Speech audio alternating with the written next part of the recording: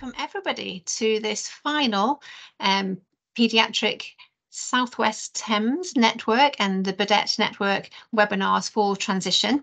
As you know, there's been a series of 6 running through from about November. We had an introductory session initially, and then we've spent the rest of the sessions breaking down the transition QI process and also looking at transition toolkits.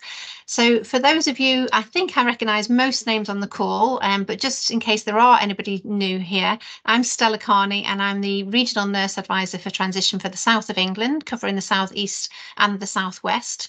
And my usual sidekick is Nigel Mills, who covers the London region.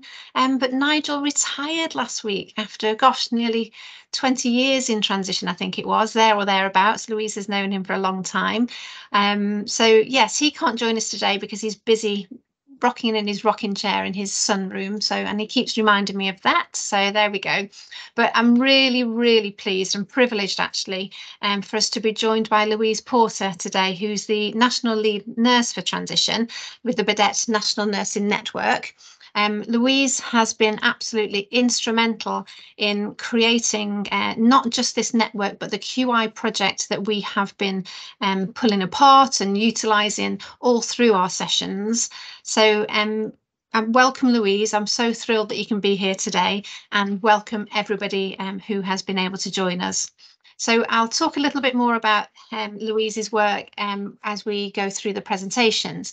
But in the meantime, we thought we would have a quick recap on the Slidos that we have undertaken as part of the previous sessions, just to see what the common themes and ideas were, and probably the common challenges that have been highlighted throughout the sessions. So if I can hand over to Sara, she's just going to bring you through what those themes and thoughts are. Yep. Go.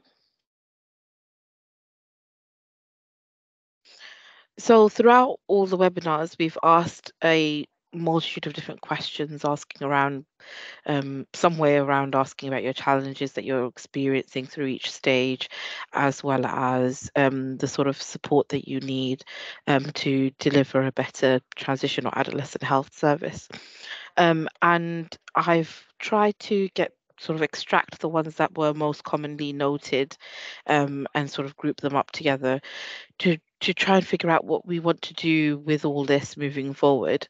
There was some, none of this will come to a surprise to anyone here, I know, but so there's things around engaging with adult services and forming transition clinics, having a youth service, business planning or cases for transition leads, and commissioning overall, as well as engagement with trusts, with ICBs, and just trying to encourage collaborative working. And there was also a fair amount talking about how they just want a place to network and peer support each other, which is what we hope to really achieve through a sort of transition forum following these QI webinars. We don't want the momentum to really stop here, and we want there to be a place for everyone to discuss and share learning and try to engage with each other about that and support each other with it all. And then education and training aspects of it we'd appreciate, of course, more feedback as to what that specifically is referring to. Is it communication? Is it something else around complex patients or learning disabilities, etc.? But so there's plenty here, and there's plenty that we can actually do. We have, for example, in terms of business cases or business planning, we've had someone, we've already had sort of a webinar on that from the STPN, just an overarching one, where someone came in and talked about what the process is around business planning, and we can do something similar like that, but for transition specific things, if that's something that people would want to do, as well as just showcasing where there's really good practice, and sharing documents or ways of working that could be utilized elsewhere, because often I think sometimes the simplest thing of just sharing something can be a quick win, essentially. there's things around adult services I know is an ongoing issue, and is something that has come up so many times and in so many different meetings outside of this QI webinar. And that's always going to be an ongoing challenge, I imagine. But we are engaging with ICBs about it. We are talking about it. So as the STPN, we're having regular meetings with our ICBs across Kent, Surrey, Sussex, South West and South East London, on a regular sort of every other month basis. And it's mentioned there, and we talk about it time and time again. So hopefully, as we go forward and we have the right people in the room to discuss these sort of things and figure out what it is that we need from adult services specifically, or what we need from ICBs with regards to that, that would be a way forward, because we'll have a joint voice.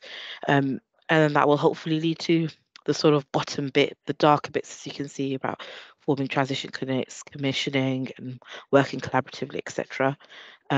But of course, like I said, an overarching thing that has come up time and time again when we've asked about what you need from STPN in our Slido questions was around networking. So if anything, we'll allow the opportunity for people to peer support with one another over this, because especially since Stella's not going to be around, we need you guys as our transition experts to try and help one another, and those who are interested and engaged with trying to improve transition for their patients, they'll need support as well, not just us trying to improve our own, but just some people who will be starting at very little.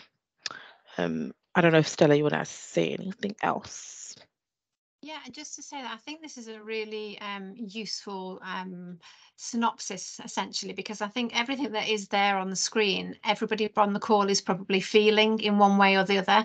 But I think since the start of the project, and certainly since the start of the Burdett network, some of these aspects are being eroded away. And there does seem to be an overwhelming swell now of activity. And so one of the things I wanted to pick up, Sara, was that the networking and peer support aspect is proving really crucial. Obviously, this collaboration in itself is proving to be invaluable from in terms of networking and getting that overall common goal of reaching that gold standard. And so we all know what that looks like now. But where there is peer support networks across the south of England, particularly, and I know there's a good few people on the call, that absolutely works fabulously in creating that groundswell, making you feel that you're not necessarily alone with all of these challenges, because we recognise that transition can be really challenging at times, but you're not on your own, and there is a groundswell with particular areas. And I'm thinking that there's somebody on the call that's looking at the complex learning disabilities and complex needs young people, and it's about keeping up with this network now in order to learn and share off each other, because there's, as I say, bubbles of areas that are growing more and more. So I think that's a great piece of work, Sara, and I would implore you moving forward that you do keep some sort of regular communication up so that you can create that swell and keep that peer support group up as well. Yeah, definitely. So, with no further ado, then, shall I take over? Yep. Perfect.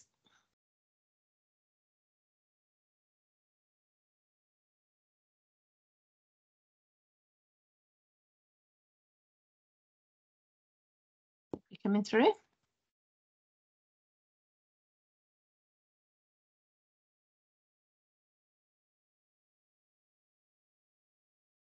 Okay. Sara, can you see the screen? Yep, I can see it. Marvellous, thank you. So as I mentioned, we are here today to look at the final session of the Burdett and South Thames Paediatric Network collaborative events for transition. We have had 5 previous sessions, and today is to culminate those, to look at what the learnings are and look at the top line take-home messages for each of those sessions, so that you can take them away and either look at them in their entirety or actually look at different aspects individually through this one particular webinar, or then you can have a deep dive into the previous webinars that we've had that look at each section of the quality improvement process in more detail. So first and foremost, as I say, I'd love to highlight to you just who we are and reiterate who we are and what significance Louise's role has within this. So as you know, we're a network of 5. Louise is our lead nurse for transition, and I was joined by 3 other regional nurse advisors for the country, all with different skill sets and different walks of life that could bring a different level of expertise into different areas.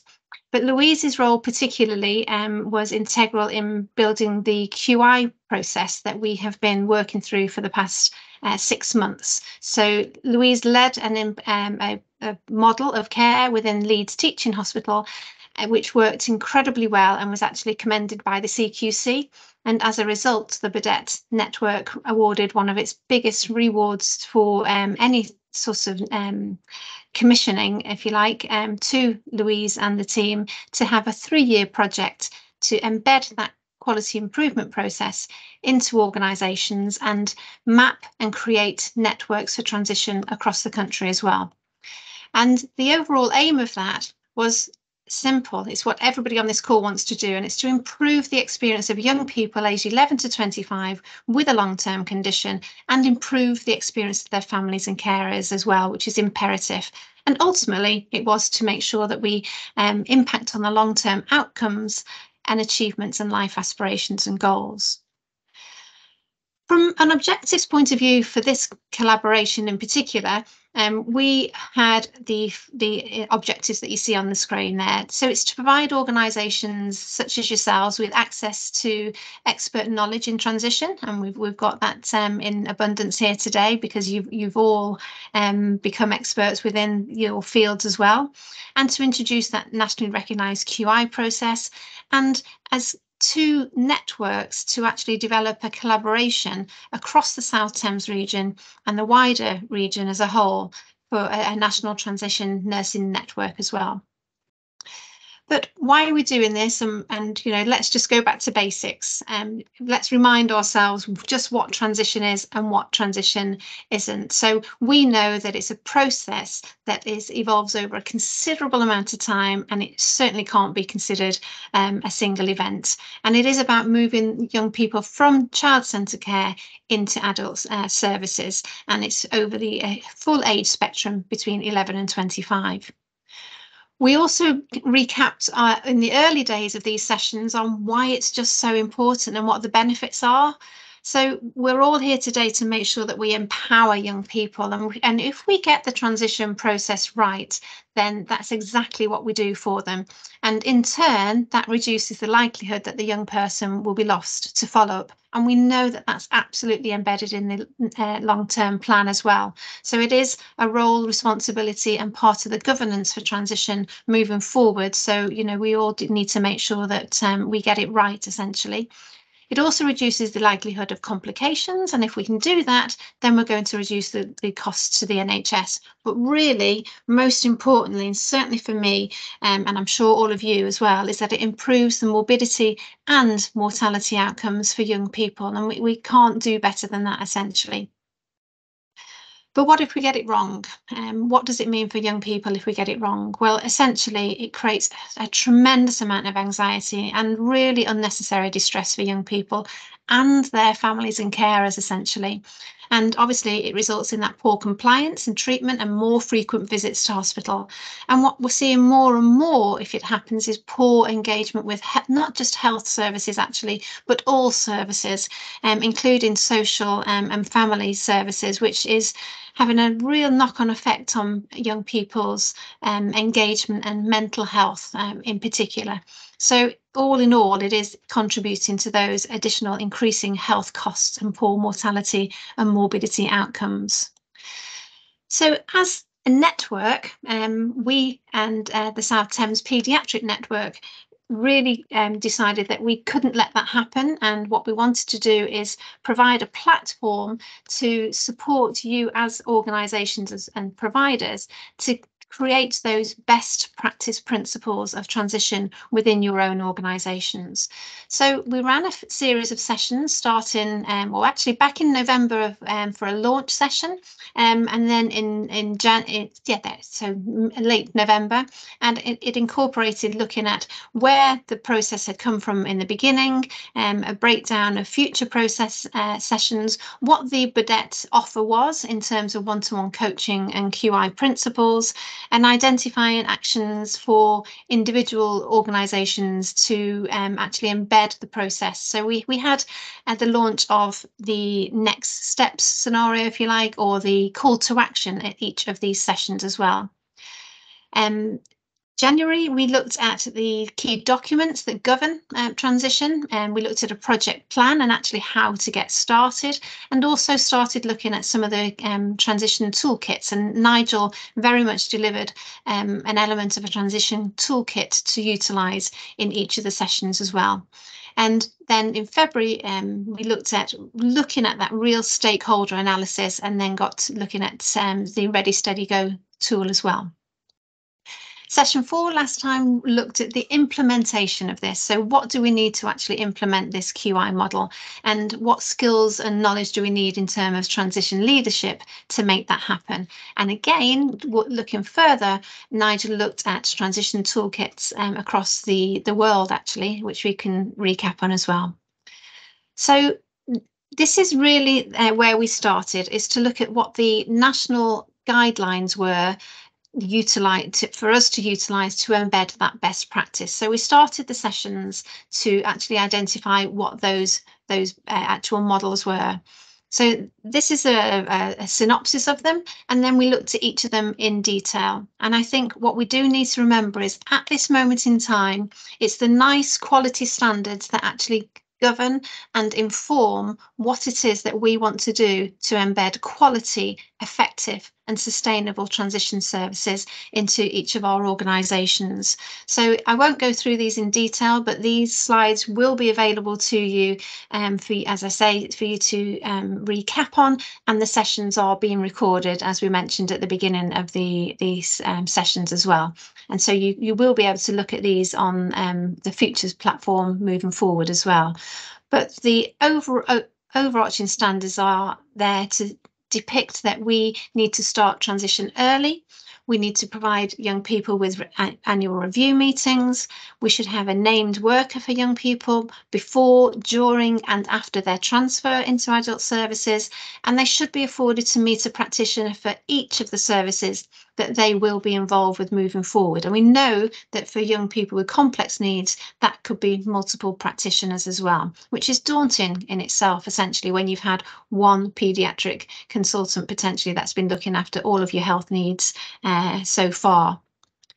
What we also do know is that in order to stop this cliff edge and to make sure we don't lose people at that transfer stage, we have to ensure we've got a really robust DNA process. And so if young people don't attend their first appointment, we give them further opportunities to engage into healthcare services. And unlike the adult world, where there's almost like a one strike and you're out, we need to afford them multiple opportunities as well. And so the overarching principles of the NICE guidelines are there, and fundamentally it is to make sure that we work collaboratively between children's and adult services. We have to work together, and I know that some of the things that we've seen in the Slido say that that's really difficult to do. Hopefully, as the presentation goes on and some of the work that Louise is doing and has done with NHS England will actually serve to alleviate some of those issues. But we do need to bring them along with us in adult services when we are developing them, because we know that when we do something to and for somebody, they don't necessarily adopt it. But if we do something with them and in collaboration with them, then they're more likely to actually engage into what it is that you're trying to do. And if we actually create joint mission statements with that, then that actually serves to embed that even further as well.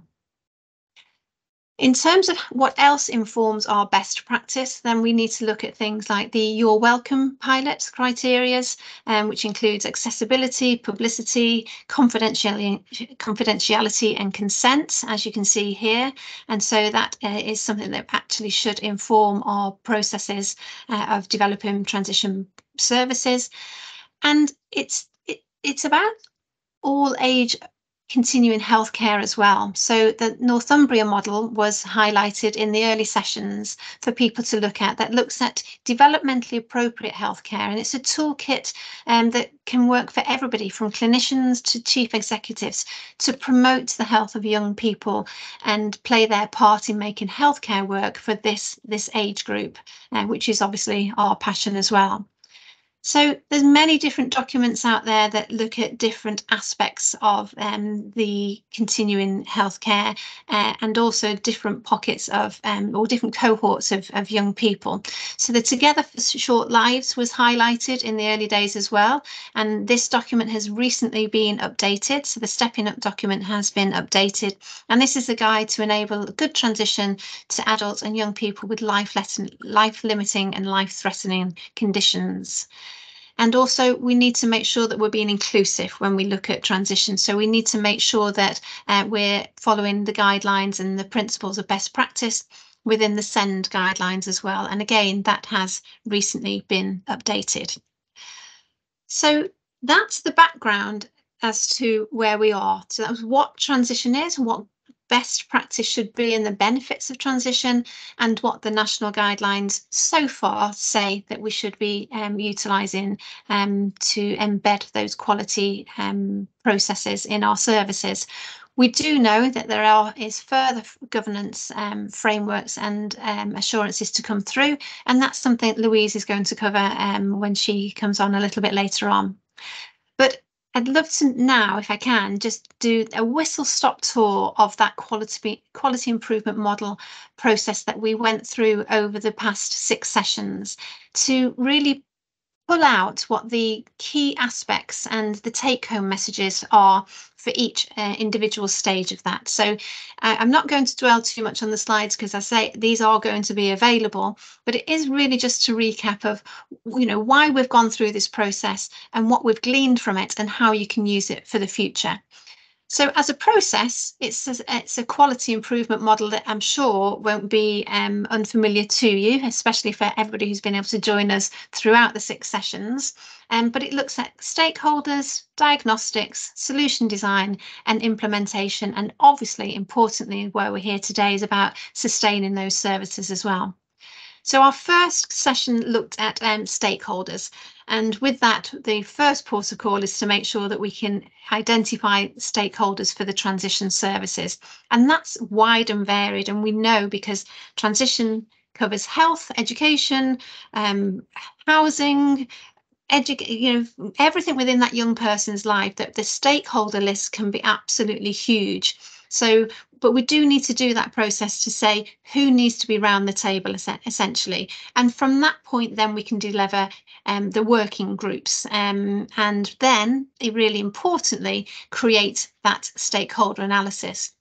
And we talked about it during the session, that stakeholder analysis should look at the enablers for stakeholders. So think about who has the power and the influence, who can actually make a difference, and actually bring them along, so that, you know, they can actually be part of selling the whole concept for the future.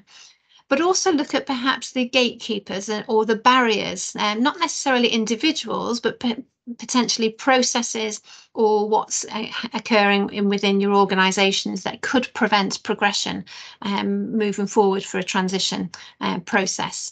And so we talked about creating this stakeholder analysis grid, looking at, on the left axis, who has that power and that high influence, and then on the bottom axis, who has got that really overwhelming interest and passion about making a difference and has that high level of influence as well.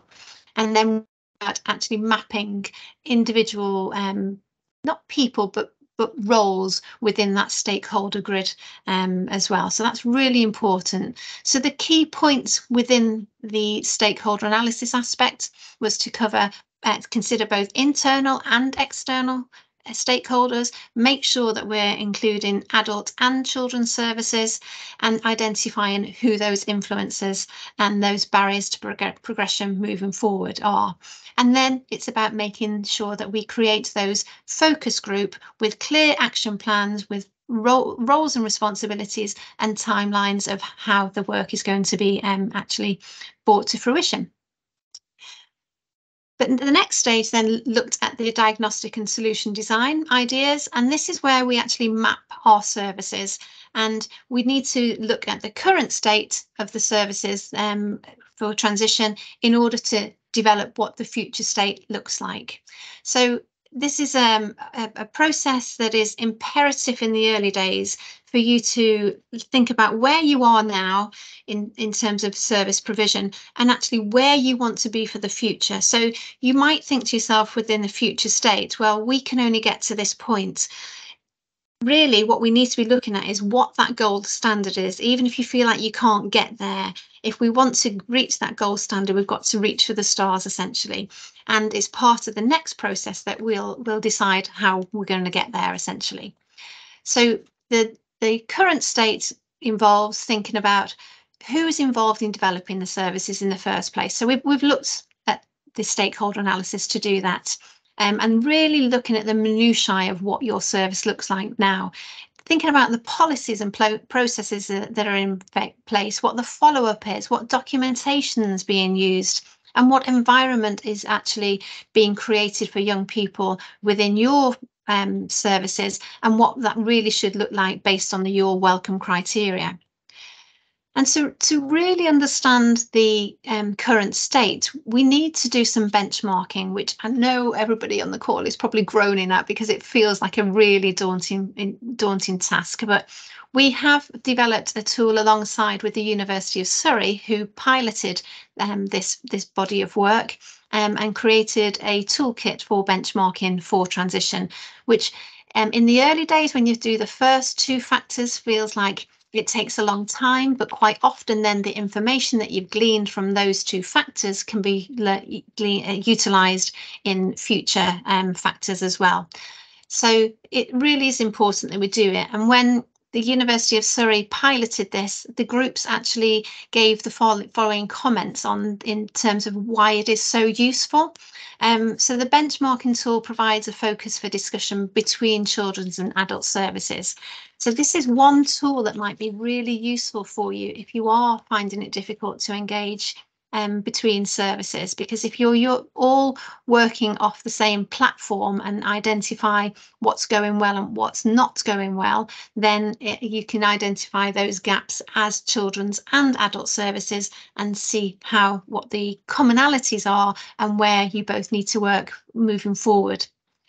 And it actually forms a more formal part of transition services. So lots of people think they might be doing transition right, or they might think things are working well, but when you benchmark, actually you see just what it is that perhaps is missing from your services, so you can again reach for that gold standard.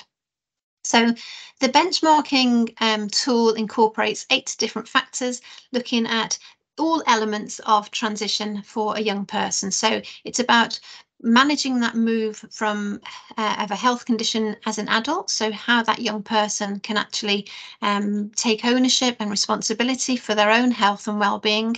It's about supporting gradual transitions and coordinating with child and adult teams, and making sure that it's a young person friendly approach as well. And the latter factors look at how we're actually going to evidence that. What's the written documentation with that? And actually, how do we prove that we're adopting best practice? And if it's not written down, then we're not going to be able to do that. Really importantly, the benchmarking incorporates the parental side of things as well, because we know that we're not just transitioning young people throughout this process, we're actually transitioning their parents or carers who have held such autonomy and passion to get their children and young people to this point in their lives. It's really difficult to let go unless they're supported through that process as well. So parental involvement is absolutely imperative as well. The 7th factor looks at the assessment for readiness. So historically, people or organisations have put a deadline on when a young person needs to be transitioned into adult services, normally around the 16 to 18 mark. But best practice here really should look at the readiness of that young person. And if they appear ready but then go into adult services and disengage, then we need to revisit that as well. And lastly, really importantly, because these group of professionals are consistent throughout their lifelong healthcare, is the involvement of GPs as well. So essentially, all 8 of those documents allow you to document, or elements, should I say, factors, allow you to consider what poor practice is within your organisation, if it's there, or what that best practice would be. And then within those benchmarking documents, there's actually somewhere you can actually write down what it is that you're doing. And it's at this point you can probably highlight where you're achieving best practice, perhaps in black, and then any areas of shortfall you can highlight in red, and then that would form the basis of your gap analysis. They're going to form the priority elements of transition service development that you're going to need to focus on.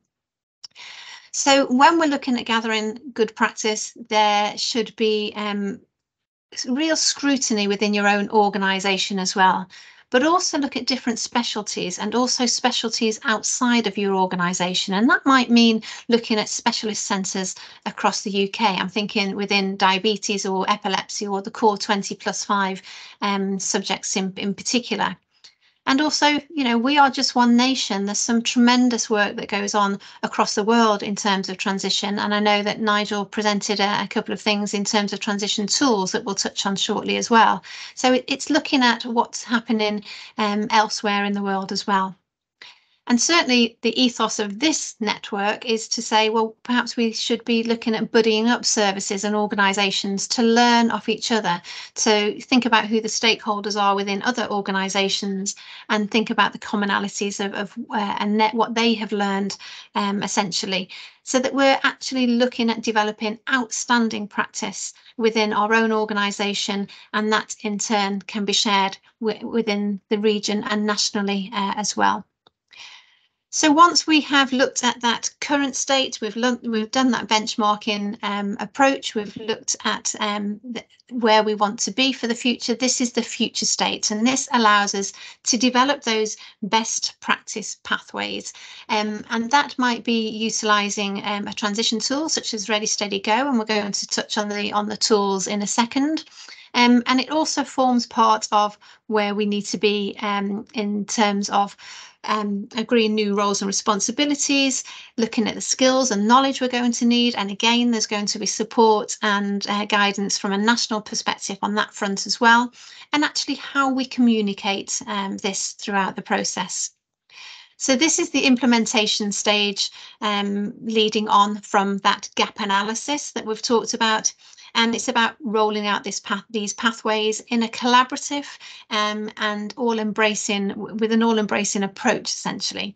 And the key principles of implementation should be that we really scrutinise that gap analysis, identify what work streams are required. So is it from a leadership point of view, training and development, or pathway development?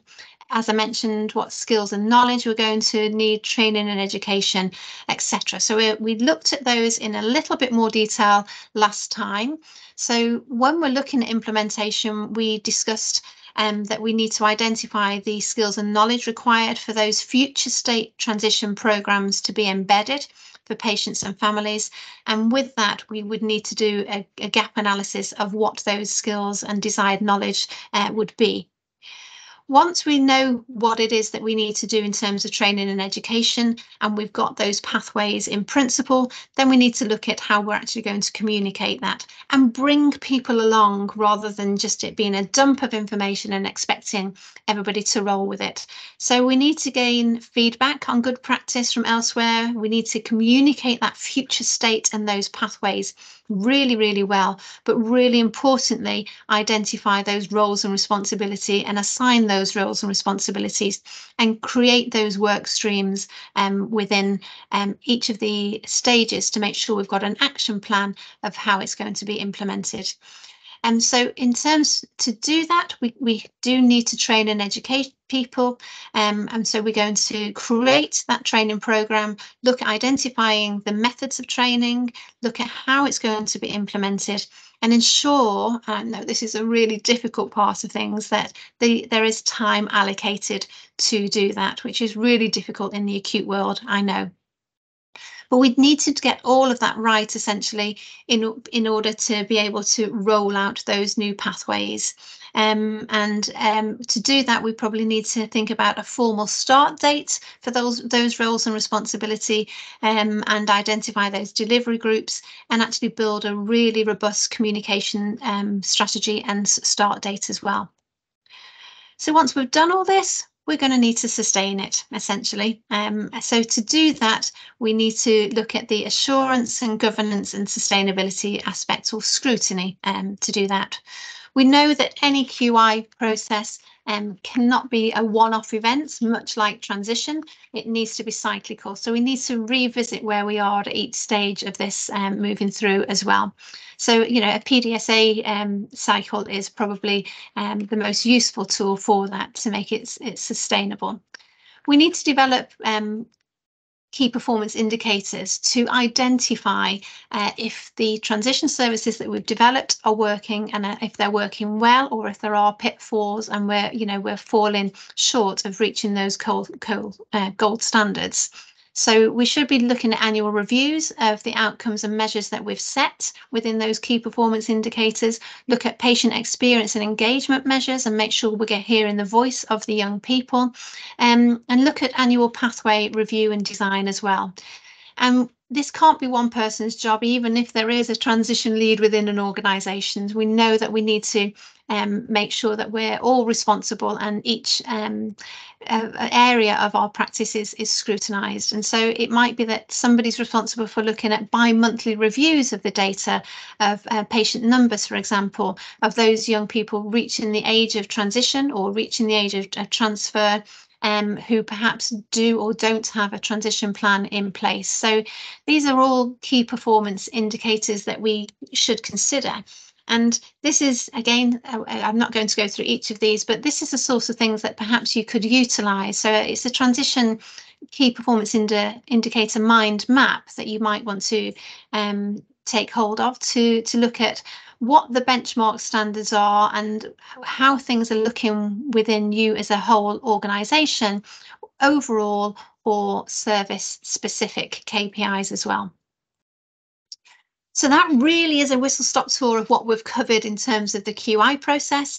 And then I did want to touch, although Nigel's not here, he was phenomenal in sharing his experience in how transition toolkits can actually form the absolute basis of embedding the correct and effective transition services, and the right approach, developmentally appropriate healthcare approaches to young people in your services. So he covered a multitude of transition toolkits, including HEADS, which obviously we know is a communication tool, and it's like an interview prompt, and it gives a real holistic assessment of that young person's biopsychosocial needs, the risks and the strengths within that, so that we can engage with future interventions across the home life, education and employment, their eating, activities, drugs, sexuality, suicide and depression, and safety as well.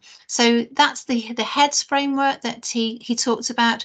He also went through the Growing Up and Gaining Independence, which is a simple framework to enable clinicians to engage and support young people to develop the skills, knowledge and understanding associated with emerging adulthood anyway, regardless of whether they need a transition process, even if they haven't got a long-term condition. It can be utilised with all our young people moving forward, and it can work with other tools as well. So the Ready, Steady, Go, which we'll touch on as well, or it can be used as a standalone document. The Ready, Steady, Go he covered as well, which we know probably is the most utilised form because it's had a tremendous amount of evidence base behind it. And that's a series of questions and statements to prompt discussions. And I think what Nigel was trying to do is implore you to utilise these documents as very much as a communication tool to enable you to have quality conversations with young people, and really importantly for you to be able to document and evidence that you are having those conversations and that they are understanding their health and well-being moving forward. So this can be done online or on paper. It is really widely used and it's suitable for PEDS and adult services. In terms of resources, it's available there as an introductory booklet to cover the whole concept of Ready, Steady, Go. And then it looks at different aspects of that young person's transition journey, depending on the age spectrum and their readiness to move to that next stage. And really importantly, includes that hello stage into adult services as well. And what's not actually documented here is that there is also support to transition parents through this process as well. And there's 8 themes with 35 different statements. And I think, as Nigel depicted, it doesn't necessarily have to be done in such a systematic way. It is that conversational tool piece, and you can go back to things and revisit things, or focus on the areas where that young person perhaps isn't understanding that element of their skills and knowledges that they require. And what can fall out of this is the development of those transition plans. So that's essentially what transition tools we have within this country, although there are others, obviously the 10 steps from Alder Hay as well, which he covered. But last session, he also covered some of the international work that's going through. So the GOTS transition from North America, Trapeze from Sydney, and Melbourne as well. So he went through each of these processes as well. So it's back to that benchmarking aspect that we've just talked about. In that we know that we need to benchmark within our own services outside of our organisation, but we can also look at evidence and experiences and learning from our international colleagues as well. So that's what we covered over all of those 6 months period, which is quite a lot of information. So apologies if that was a bit of an information dump. As I mentioned, it is there to recap on those salient points that we've covered over a 6-month period, and hopefully by having a copy of this presentation and having access to this recording, you can revisit each of those as you go through. But what we thought would be really useful now is to understand just what it is that you've gleaned from these series of events that have gone on so far. So I'd come out of the screen now if I can, but if I can ask you then all to join slido.com as we have done in each of the sessions. We have a new code there of 1454591. And Sara is kindly going to share that with us now. And we're just going to ask you 2 questions for now before we hand over to Louise to look at the national picture and what's to come for the future for transition. And then look at what the questions are here. So I'm just going to highlight them to you. So how have we been able to use these sessions to inform your practice? And what aspects of the QI process have you been able to undertake? So I think we're going to do them as separate ones. We're just going to do these really quickly if we can. I'm conscious of time because we've had a lot to cover today. So we'll just give it a couple of minutes, just, 1-word answers, couple of word answers will be marvellous. And then we can share these with you as part of the ongoing process. Obviously, we'll look at evaluating this process, and I know Sara and Sally will be able to share the outcome of these moving forward as well. So we've still got people typing there for a couple of minutes. Informative, that's good. Let's see if you can remember any of it now. But that's really useful to know. I realise that we have covered old ground today in that we have revisited every single session that we've been through, but there's been a lot of information throughout each of the sessions and a lot of concepts considered, but hopefully today gives us those highlights and those headlines that we perhaps can utilize to bring forward moving through. So a couple of people pinching ideas. That's exactly what we like. We're here to learn, aren't we?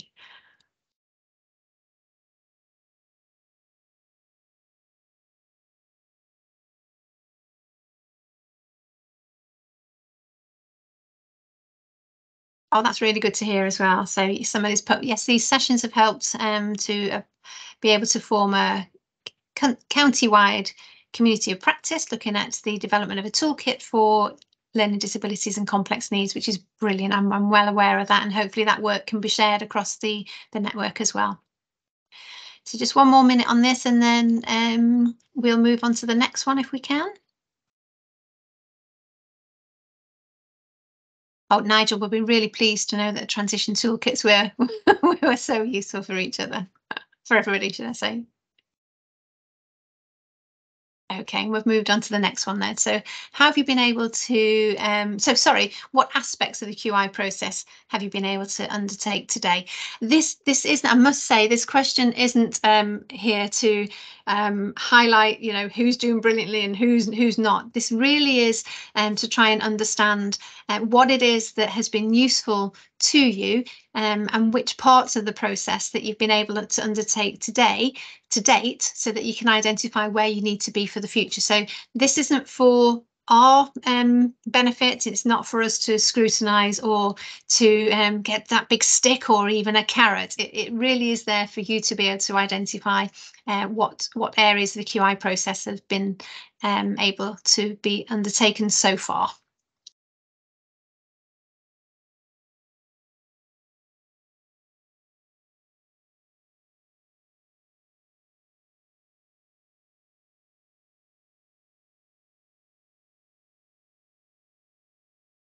So lots of stakeholder analysis and benchmarking, which I think at this stage is absolutely pertinent and really appropriate as well. So it's that mapping pathway at this stage that we've all needed to do. So that's really good news to hear.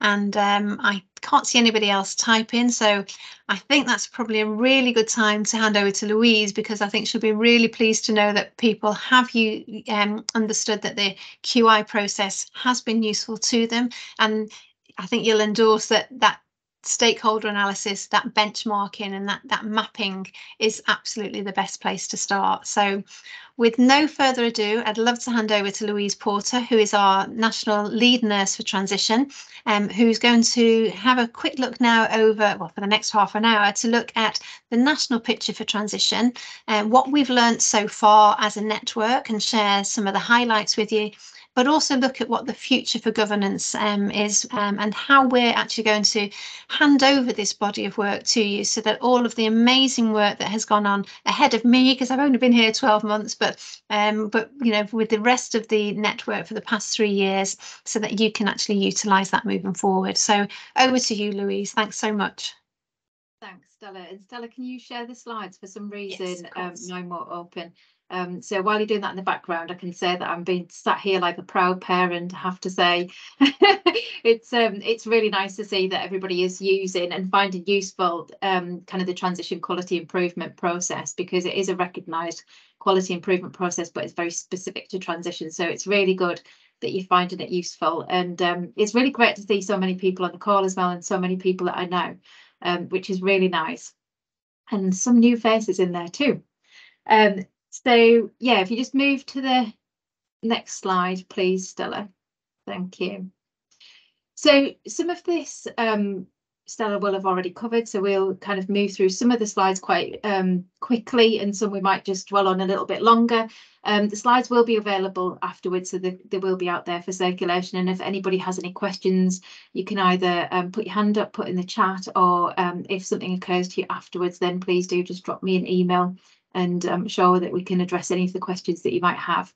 So Stella did say that, you know, we are the Burdett Transition Nursing Network, and I've got the slide in just to say thank you to the Burdett Trust, because we were the largest receivers of a grant funding. We got just under 1.4 million to run the network, and I'm sure you'll see when we move through the slides today that it has been money well spent, because you guys have all been out there doing so much hard work, and it's absolutely brilliant to see kind of the measures that we've got in for all 3 years. Really, we've had improvement year on year, which is absolutely incredible, and they are so happy to see transition being embedded within organisations, because it's been so difficult up to this point. Next slide, please, Stella. So yeah, where we started, Stella has already touched on this. That we were a 3-year project following my 3 years of being funded at Leeds Teaching Hospitals to improve transition there. I came up with this quality improvement process, which was the only way that I could see that we could make change and sustain change over time. So we had funding to roll that out across England. So it was about rolling out that quality improvement process and kind of that model for improvement. But it was also really looking at the effectiveness of it, because I tested it in an acute hospital. But what we didn't know is actually, would that translate into other organisations? So would it work in the community? Would it work in a DGH or, you know, in primary care? So that was kind of the new ground that we were starting to cover. So as you know, that we've got the team of researchers at the University of Surrey, headed up by Professor Faith Gibson, who works across Great Ormond Street and the University of Surrey. So they're leading the evaluation, and Pippa's been employed to manage that work stream of our project as well. And they will continue with their work until 2024. So if anybody's involved in kind of being a case study organisation to look at the effectiveness of the model in the role of the regional nurse advisors, that will continue until next year, because obviously when you evaluating anything, you need to let the project run first and let it organically grow, and then look at the impact of that. So next slide, please, Stella. So we are glad that the researchers are carrying on for a little bit longer. Thank you, Stella. So yeah, like I said, you know, the purpose was to roll out that quality improvement process, but it was also really to influence the care of all young people, because transition cannot be looked at in isolation. We need to get developmentally appropriate healthcare right, and transition's an element of that. So we really needed to drive that message that we need to do something different for young people. They are different to children and adults, and they have specific needs. So it was trying to get that message across to as many people as possible, to try and influence the care of all young people, and then work with transition alongside that. We're working with kind of specified stakeholder groups. So I've kind of just mentioned a few of them. So we were testing out whether this works in other organisations. So we're doing hospitals, community, primary care, mental health, learning disabilities, and palliative and hospice care. You'd think I'd know them all off the top of my head by 3 years, wouldn't you? How could I forget one? And what we were trying to do was increase the number of pathways that were out there and being used for transition. And so that's what you were looking at that quality improvement process, was developing pathways or improving pathways. And we also wanted to influence the number of transition lead roles that were across the country, because we know where we've got a transition lead role, then we get much more impact across a whole organisation. We get consistency, and we also get sustainability. So where we've got that role, we could see that improvements were much quicker and lasted longer. So we wanted to influence how many we had.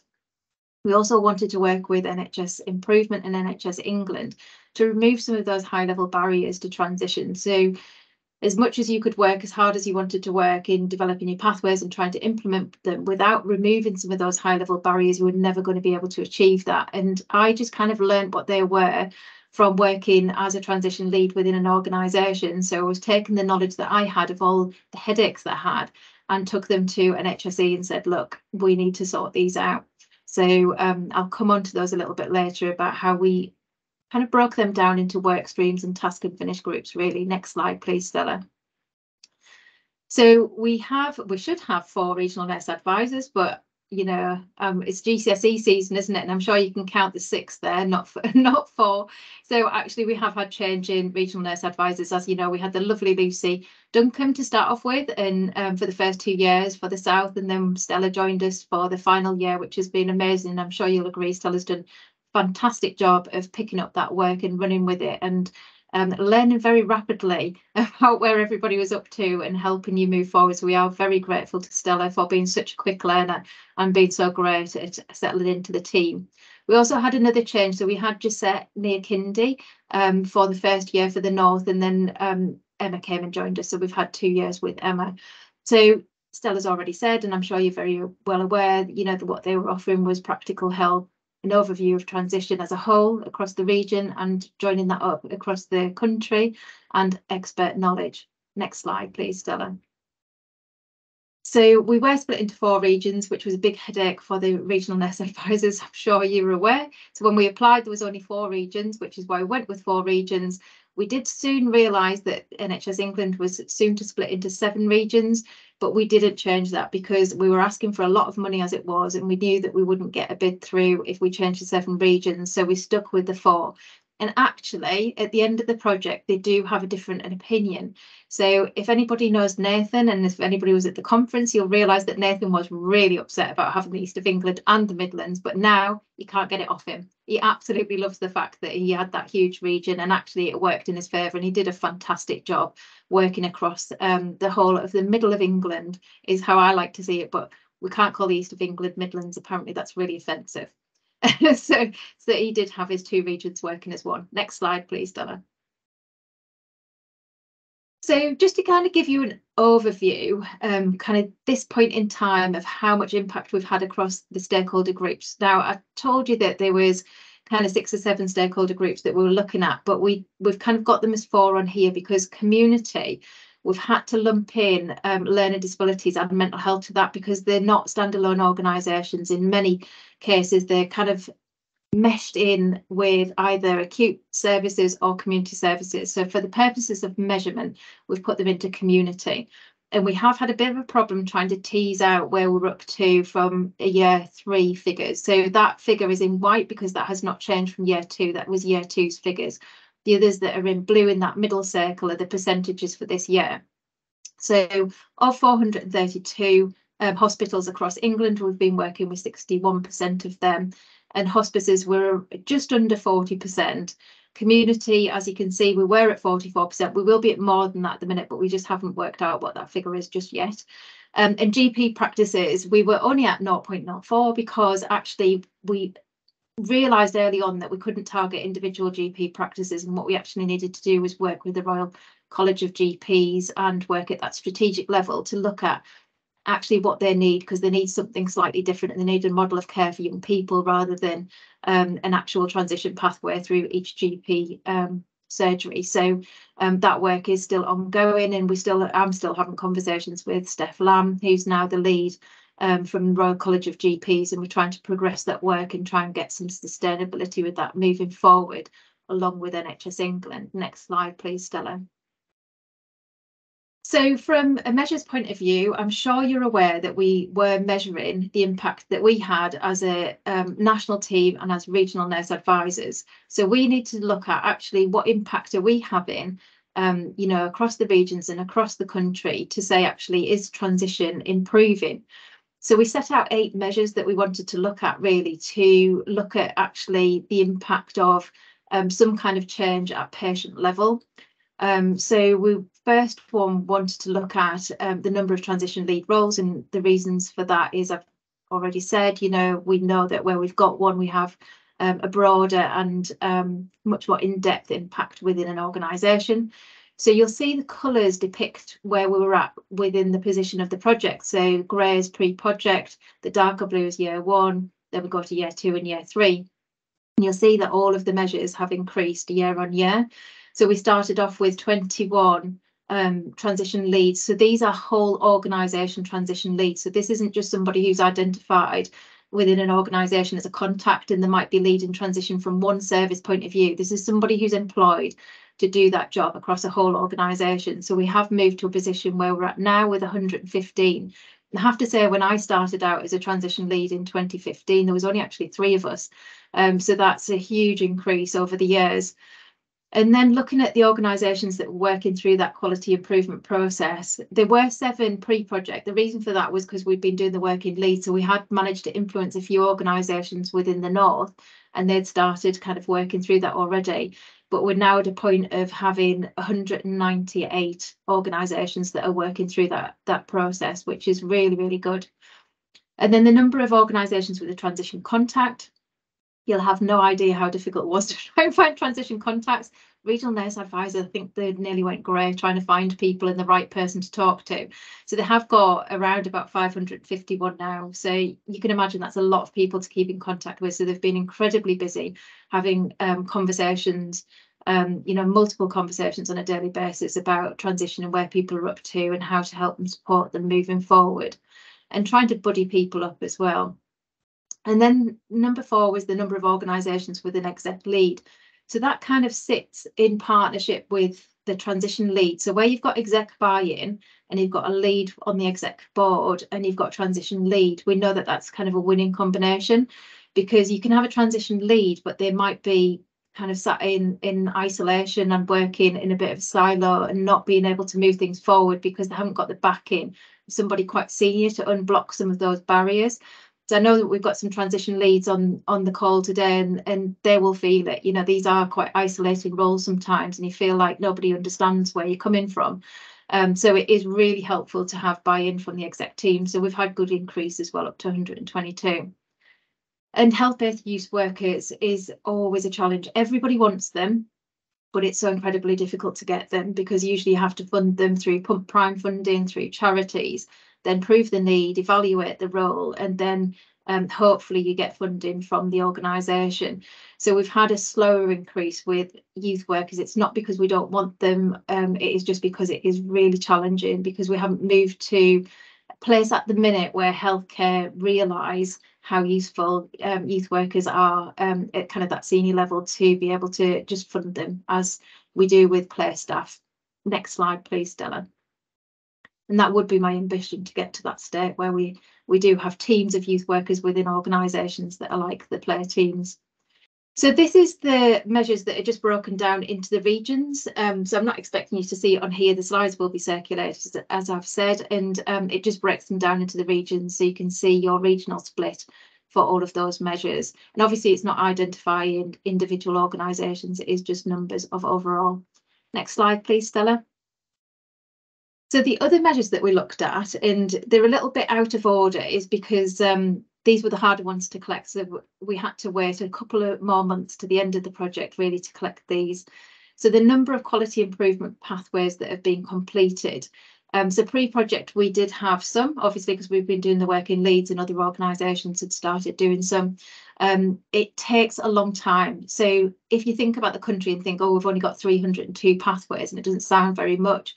It's because I know from, working on pathways, you'll know, all of you on this call were saying you'd only just got to benchmarking and you've been on this for like 6 months. It takes a long time and you've got to stick at it. It's a long process, because you've got to include children's and adult services. You've got to have those joint conversations, and it takes a while to unpick what you're already doing, let alone to benchmark and then look at kind of a future state and then putting business cases together and moving forward to some solutions. So I think the quicker service that I did, once I got a little bit slicker at it, was probably about 6 to 7 months, and that was with the service who were pretty engaged with transition and already doing something. I think the longest service I had on was 3 years, so it can take quite a while. So we will see that hopefully keep going up over the next few years. Measure 7 was around the number of organisations with processes in place to use the feedback of young people to support service improvement. And this was really important, because I think there's a lot of goodwill out there and there's work to improve pathways, but I think there was missing link with some services and some organisations, that they weren't asking the young people. So they said, oh, you've got brilliant pathway.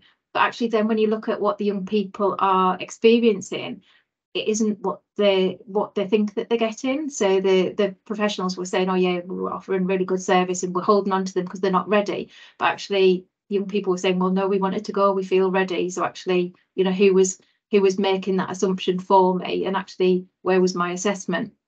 So it's really good to get feedback from the young people to say, actually, if what we're doing is having a positive effect, or actually if it's inadvertently disadvantaging people from the changes that we've actually made. And then measure 8 was the number of organisations with governance processes in place. So have we got transition boards, steering groups? Have we got kind of policies and reporting processes in place? And we've seen a really good increase in that as well. Next slide, please, Stella. So this is just been broken up into graph form, really, and it's broken up into your regions so you can have a look. So for you in the south, you're in purple, so you can see year on year as we've moved across to the right of the screen, we've got increases. So you can quite quickly flip through these, Stella. So that was the pathways. The next one was the process in place for feedback for young people. And the next one, Stella. So that was governance processes as well. So you see there's been good increase from the south. So our experience was telling us that, you know, there was these high level barriers that were in place and we needed to remove them, like I've said. So the high level barriers were really that there wasn't funding, there wasn't any money for transition, there wasn't enough of the right people in the right place at the right time. We didn't have the right environment and the right resources. We don't understand always the needs of young people. So there was no consistent training or routine training across England, and there was no assessment of skills. And there wasn't really consistent inspection. So there is inspection of children's services, but it wasn't really consistent. It depends on who the inspection team were and their areas of interest or specialty. And adult services weren't really being inspected for the care of young people or transition at all. And there wasn't really routine monitoring or assurance or data gathering within organisations, either around transition or young people. Next slide, please, Stella. So as I've said, you know, we needed to tackle that. So the gaps, and many of you will have seen this iceberg before, so the gaps are on the right hand side, and that was all the work that we needed to do below the waterline of that iceberg before we could actually say that transition is being delivered at the top of that iceberg. So we had a lot of work to do. Next slide, please, Stella. So we did work alongside NHS Improvement originally to set up the Transition Collaborative, to start off with engagement and try and start sharing that quality improvement process and get engagement buy-in from the exec teams, and try to understand what we needed for transition, the project work and the quality improvement teams going into kind of the next stage of the project, which was kind of into year 2 and into year 3, and working with NHS England to remove some of these higher level barriers. So these were the work streams really that came out of that, trying to remove the barriers. So we have got the National Framework for Transition that was developed by Katie Puplet, who was in the policy team in the transformation, CYP transformation team at NHS England. So we helped to produce that and gave some expert advice on that framework. The core capabilities was the assessment of skills of staff, and it was any staff across organisations. So it was at any level. So it could be from admin staff, porters, right up to consultants or execs. So we wanted to be able to assess the knowledge and skills that staff needed to have to care for young people fundamentally, and to deliver transition as well. So that came out of one of our advisory groups that was saying, you know, we need to have this assessment of skills. So we did get funding from NHS England, and they paid for Skills for Health to work alongside us to develop that core capabilities. It's not called a framework now because we had 2 frameworks, so we've dropped the name framework, but originally it was called a framework. So it's core capabilities document now. And we did need a national training package, and that's in the process at the minute. And we're just waiting for e-learning for health to develop the storyboards for that and move that piece of work forward to develop the package to go alongside the assessment with the core capabilities. We also didn't have funding, so it was working alongside NHS England to develop the funding streams for transition, which we've never had before. And alongside funding comes a transition code, which makes me hugely excited. And every time I present this, I do say how excited I am, because as a transition lead, that was the hardest thing, was not being able to easily identify how many patients we had in transition. And if you can't quantify the volume of patients, you can't quantify the need for resource, and you can't identify risk either, but you also can't scrutinise where things might have gone wrong. So I think the transition code is going to be the turning point for the future. So I am really excited that that's coming. And co-writing a briefing paper with the CQC as well, that makes me quite excited. I'm sure it doesn't make you guys excited because it means they're going to be looking at you, but it should be looking at you in kind of a supportive way. So I always see inspections as an opportunity. So it might come back that you've kind of had a negative inspection, but actually that is a driver for change. And it definitely worked with Leeds, and that's how my role came about. Was it was the perfect storm where we'd had an incident with a patient in transition. There was somebody who was keen to share knowledge and skills around the care of young people. So we had an expert advisor for the care of young people, and then we had a poor CQC rating for transition in the care of young people. So all of that meant that they had to do something about it. So we did get funding to change, which was great. It's always the silver lining. Next slide, please, Stella.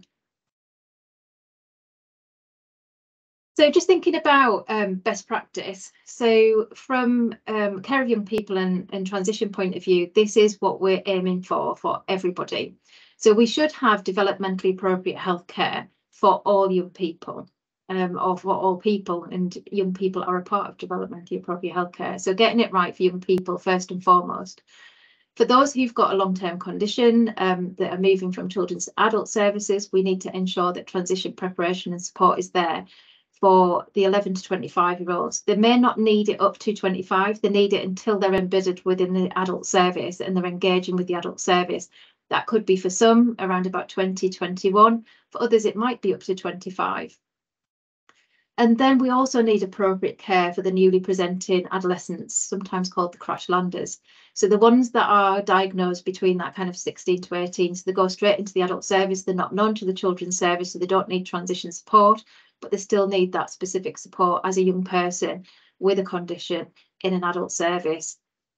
So along the right-hand side there, we've got the guidance to support that of achieving best practice. So you've got documents there like the national training package that will be coming.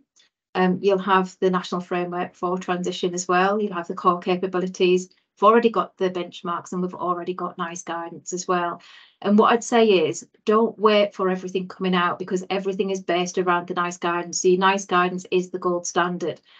So don't worry about, oh, we've got to wait for the core capabilities to come out. I think actually just use the nice guidance and use the benchmarks for now, and you won't go far wrong. And when the core capabilities come, you can use that to help support some of the gaps that you will have already identified from kind of training and education needs. Next slide, please, Stella.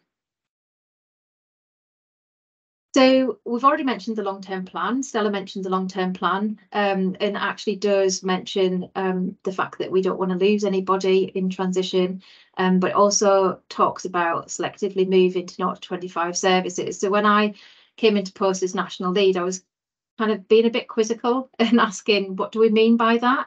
And I don't think they actually fully knew what they meant by selectively moving to 0 to 25 services, because we couldn't move everybody into 0 to 25 services and develop these new services. And actually what they probably meant, and what I took from it, was actually we need to have better ways of communicating and more seamless moves between the services for people in transition.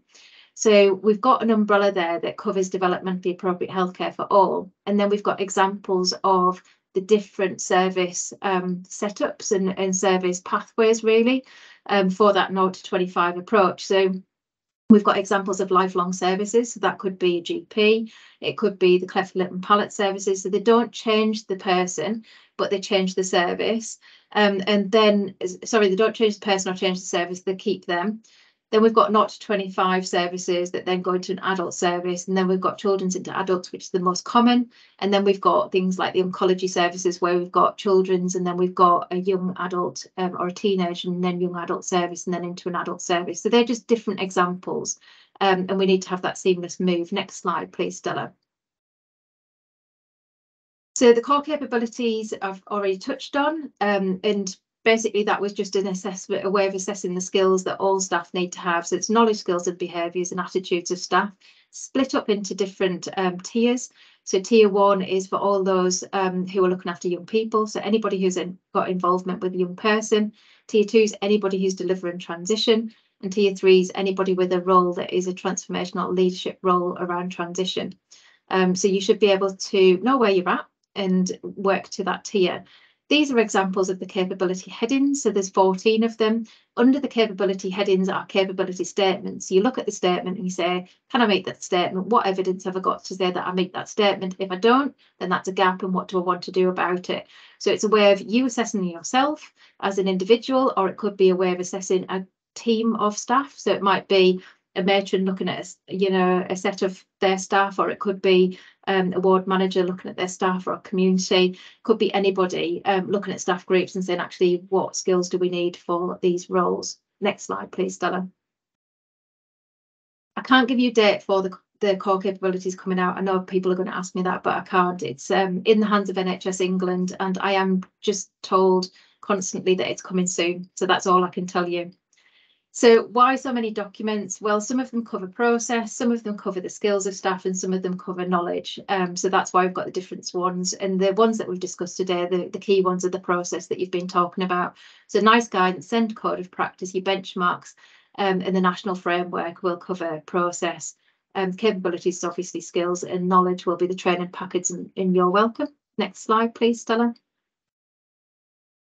These are the people that we've been working with, and we're hugely grateful to them. So, big shout out to the hospices, to Together for Short Lives and the Queen's Nursing Institute. We've done a lot of work together, and it's been absolutely great. We've helped update service specifications, update documents, and deliver presentations and acted as expert advisors for them too. Next slide, please, Stella.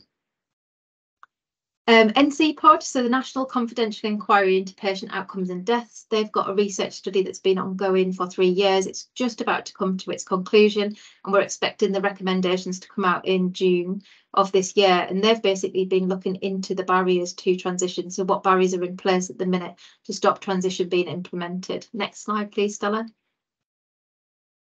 MedTech, so that is the National Institute of Health Research. They've got 2 work streams ongoing. They've got videos project, which we will let you know as soon as those videos are out, because they're for national use, and they're trying to put a digital app together for a patient evaluation tool that was based on Mind the Gap, that was developed by Janet McDonough, which is a patient evaluation of transition, and the benchmarks as well, which is process. Next slide, please, Stella. Me First, people will know about. So that's a training programme which includes transition and the fundamentals of young people's communication. So it's not transition training, it is communication training. Anybody interested in that, drop Stella an email or myself an email, and we'll put you in touch with the team at Great Ormond Street. It's absolutely fantastic. Next slide, please, Stella. Together for Short Lives, Stella's already mentioned the Guide to Stepping Up. We've been involved in consulting on that, and that's just been updated and come out this year. So it's a brilliant guide. If anybody's not used it, then please do have a look. And the ECHO project has come to a conclusion, but it is still ongoing. So the ECHO sessions are still happening over the 3 sites. So that's Solent, Keach Hospice, and it's in Leeds as well. Next slide, please, Stella. I've just kept this in because this was the commitment around ensuring that by 2028, no child or young person will be lost between the gaps between children's and adult services. It's a big ask. You need to think about, actually, can we monitor and can we deliver on that at the minute? Have we got assurance that we know that nobody's getting lost?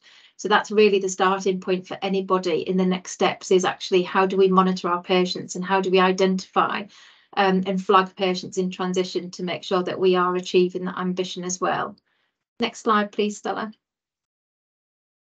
So the network has been a success. We've had many conferences, we've had huge engagement, and it's all thanks to you guys. You've been absolutely amazing, working with us, and to the regional nurse advisors who've been doing the hard work with me in the background, just kind of coordinating things and trying to have some higher level conversations with NHSE. So, we have had some absolutely brilliant events, and I hope that they have been useful to everybody. So we've been trying to work in partnership with you as providers, with NHS England and ourselves. Next slide, please, Stella. Just thinking about next steps now. So really, I've got funding for another 6 months to hand over the work that we've been doing. So the regional nurse advisors have mapped the landscape of transition across their regions. So I'm just trying to put that together into simple to understand document, so you can see where everybody's up to, and it isn't about judgment, it's about actually how can we help and support you moving forward.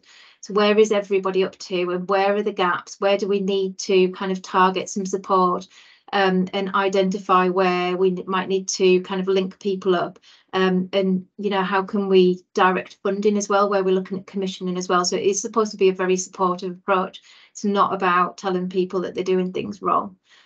The regional nurse advisors obviously have come to the end of their work, and we are hugely grateful to all of them, each and every one of them. They've done a fantastic job, and what we want to do is not lose the work that they've been tirelessly you know, seeking to achieve over the last 3 years. So we're wanting to pick up their work and move it forward. We don't want to lose it and start from scratch again.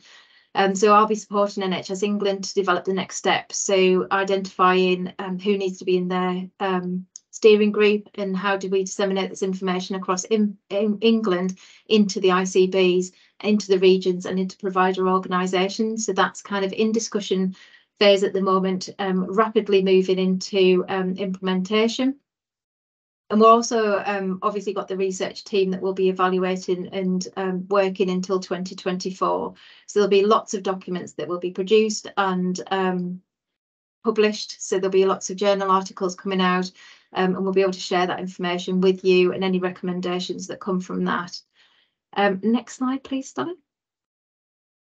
So it was just to really say thank you to the team, and just to see, so you could see how big the team was. So the research team are in the middle. We've had 2 expert advisors, my line manager on the right, and the operational team on the left there. And next slide is just my contact details. Oh, it should be questions and then contact details if anybody wanted to get in touch.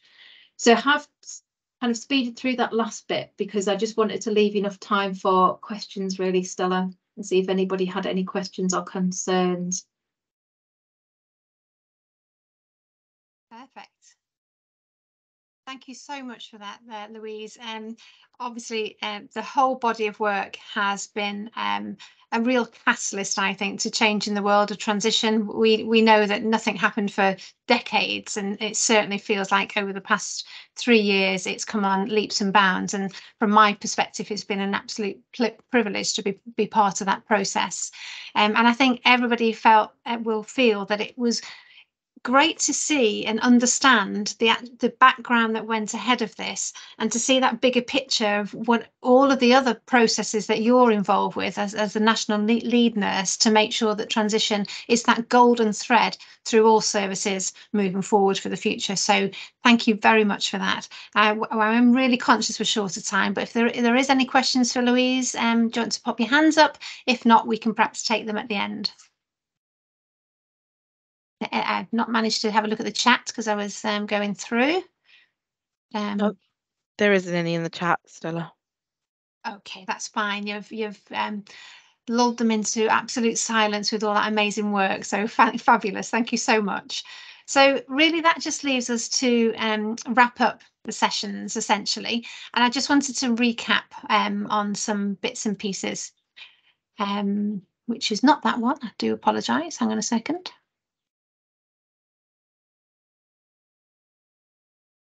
Try again.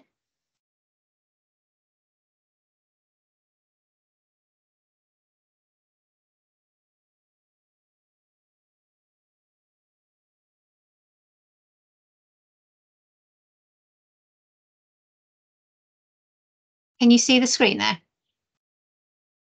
Yes. Perfect, thank you. So obviously we've had the Slido. So this series of webinars has been there to highlight transition and how it can be embedded within your own organisations with a quality approach to reach that gold standard. And we know, and again, I won't go through all of these, we've touched on these before, what those best practice principles are for transition. And as we say, these slides are available. It feels quite daunting.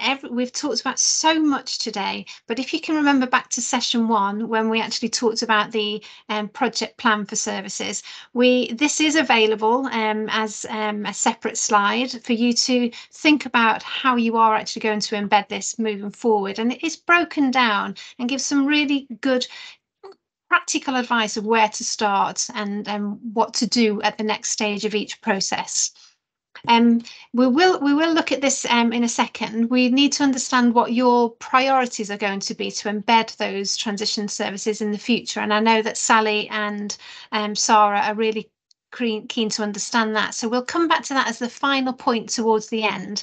But I just wanted to reiterate, where we can start in terms of how we start this process, because it does feel quite daunting. So first of all, we need to look at what the look of transition looks within your own organisations. Think about how many services that we're going to need to build transition pathways for.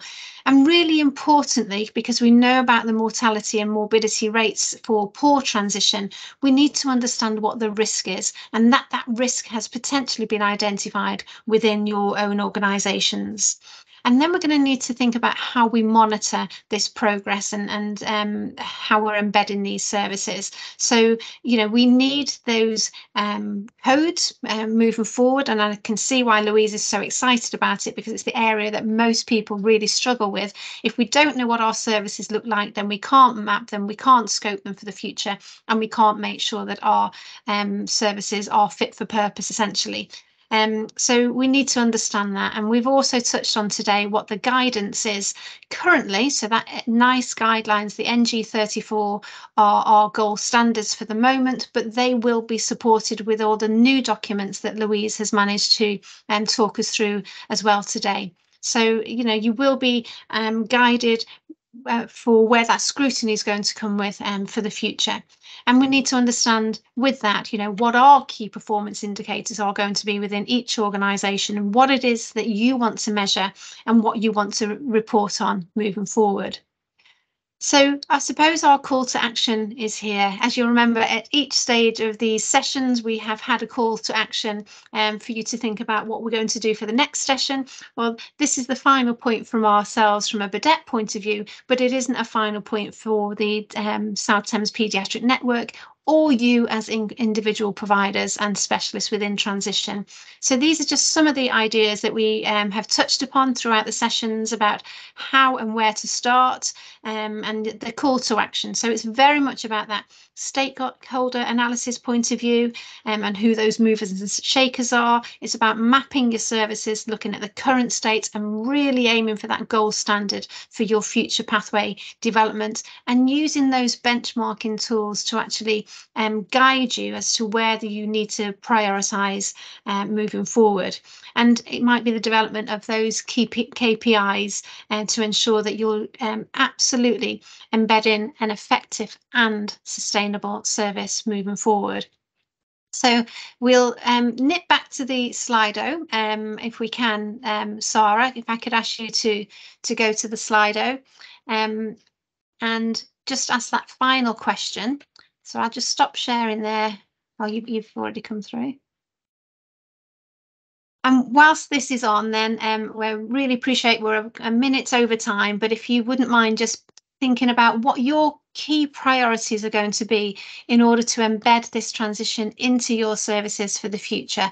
And we've heard so much, but I'm sure there's areas you've thought to yourself as the presentations have gone on. Do you know what? I could really make a difference by just taking that aspect and running with it, and then that will lead to the next part of the process. And that might be looking at your stakeholders. It might mean who's on your side. It might be engaging your execs, as somebody's put there. It might be actually doing a business case for a transition lead. But this is a call to action for you to start that process now and really make a difference, not just to your service and your organisation, but most importantly to those young people, and stop those young people falling off that cliff edge for the future and coming to harm as a result of a poor transition. So yeah, I can see a few people typing there. I just want to thank Sara and Sally for all of their support and collaboration in making this what I think is a really successive and successful transition webinar series that hopefully has equipped you all with some knowledge and skills to actually run in your organisations with it. And also thank Louise Porter here today as well as our national nurse, who, as she says, is available for the next 6 months to look at that handover process, and all of the good work that has gone on ahead hopefully will not be lost as a result of the network coming to its natural conclusion, because it was a 3-year project. But it's how to embed this body of work now moving forward so that you can utilise all of the resources that have gone before us. So that's me. I don't know if Sara, you want to say anything at all from on behalf of the South Thames Paediatric Network? Well, really, it's just about what we want to do after this, and we have a hold in the diary in June for a transition forum. So hopefully that'll be where we sort of continue all this work, and that'll be the key thing now. We really just want to thank you and Nigel. You've been fantastic. Without you, I don't think we could have done any of this. So obviously, so although I'm managing it behind the scenes, we need you guys to really help deliver this, which is why it's a bit scary you're going. But hopefully all will be well after, and we can all rely on each other. Is the plan, isn't it? Absolutely. And just in terms of an evaluation, just so people are aware, I think it's done now. Fab. People have. I don't know how many people are still here, but I am planning to also send out an evaluation form to everyone who's been attending these. So hopefully we can get some sort of feedback from all the webinars. So just watch this space, and then after filling those out and getting feedback back, we can hopefully issue some certificates as well of people attending these QR webinars, which would be really good. Thank you so much, Sara. So are there any questions? I realise we're just 4 minutes over time, but if there are any questions, we're happy to take them. I don't think we have.